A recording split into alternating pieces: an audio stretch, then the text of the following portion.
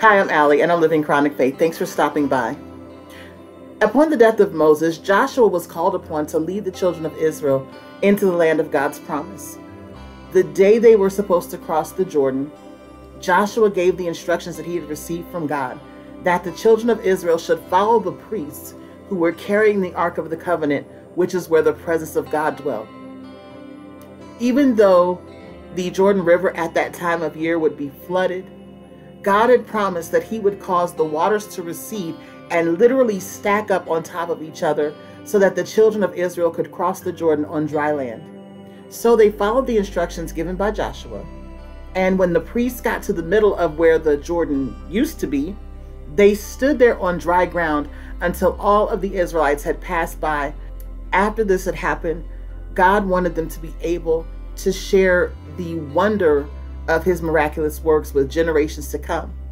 And so this was the instruction that he gave. The word of God says, "So Joshua called together the 12 men he had appointed from the Israelites, one from each tribe, and said to them, 'Go over before the ark of the Lord your God into the middle of the Jordan. Each of you is to take up a stone on his shoulder, according to the number of the tribes of the Israelites, to serve as a sign among you. In the future, when your children ask you, 'What do these stones mean?' tell them that the flow of the Jordan was cut off before the Ark of the Covenant of the Lord. When it crossed the Jordan, the waters of the Jordan were cut off.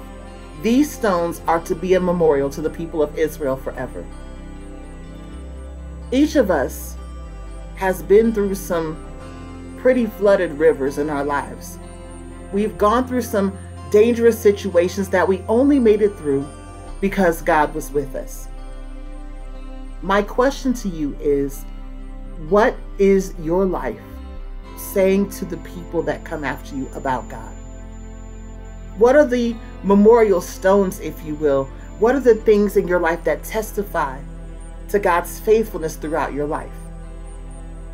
What is it that people can point to in your experience or in your history that they will ask you, "What do these stones mean?" so that you can share with them how God brought you through. Each of us has some stones, maybe not literal stones, but there are some things in our lives that we can point to and tell other people what God has done.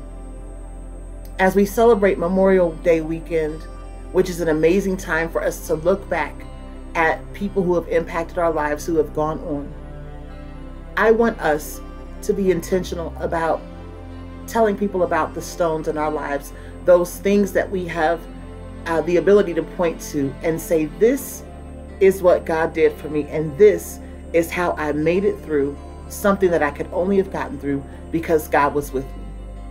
We each have stories to tell, and it is so important for us to allow our lives to be a memorial to the goodness of God. I love you. I'm praying for you, and I'll talk to you soon. Have a great one. Living Chronic Faith is a faith-first community of believers living with chronic medical conditions and the loved ones who support them. For more support, encouragement, and resources, join the membership for free at www.livingchronicfaith.com.